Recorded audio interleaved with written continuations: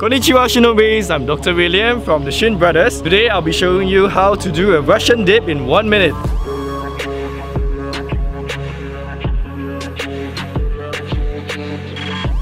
We start off with basic requirement of a normal dip. You must be able to perform at least 20 times.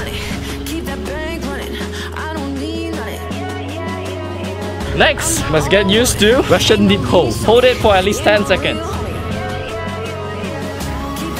Once you get the hang of it, you try to do jumping Russian dip. Like this. One, you jump up, down, jump up, down. Next, do a negative Russian dip. Go up, slowly, come down, hold. Again, jump up, go down, hold.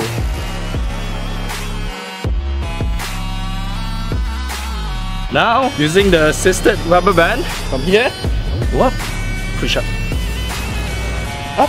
push up.